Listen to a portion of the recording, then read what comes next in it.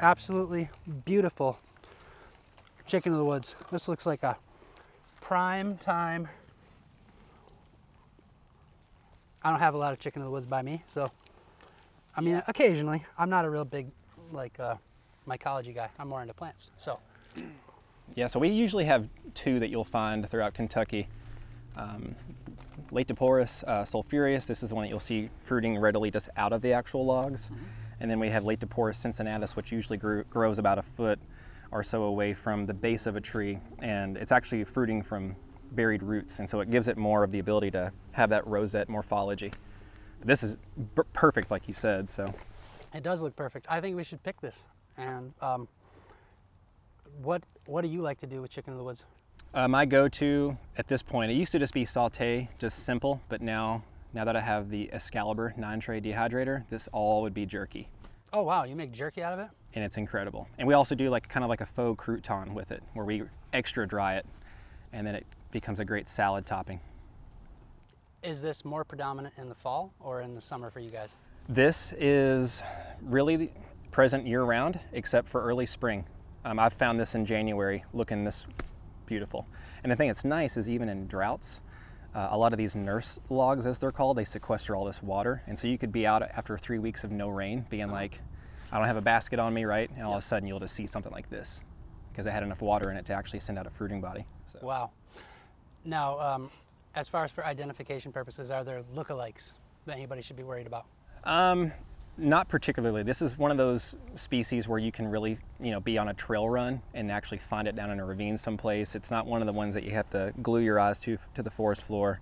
Okay. Any kind of lookalikes would be something like hen of the woods, which is a seasonal. It's darker in color. It's also a delicious edible, so that actually could be a potentially wonderful mistake. An awesome mistake to make. There is the Berkeley polypore. That one is not really as bright in color. It's usually more sand cream color. So this is one of those foolproof type of species. Sulphureus, this species here will have a yellow underside, pore surface. And the cincinnatus that I mentioned that fruits really from the ground, that usually has a more peach to white underside. So awesome. Well, I think that we should harvest this and take it with us while we're looking for nuts. Let's do it. All right. So I usually just leave this really chitinous knob in the back unless it's shown to be really buggy. Wow, that looks great. Yeah, and again, what's nice is that since this is a fresh specimen, we're beating the bugs to it to a degree. And that's usually the one reason that'll result in you having a 1 pound harvest to potentially a 19-pound harvest. Oh, it's bugs. Is always the bugs, yeah. Yeah. They like to kind of bore themselves into this and make a little motel. Yeah, so I just looked through it and basically just, you don't have to be incredibly particular. You know what bugs are looking like. They'll be moving around generally. What you don't want to have is a ton of holes through the actual fruiting body because that'll just allow it to oxidize and kind of rot quicker.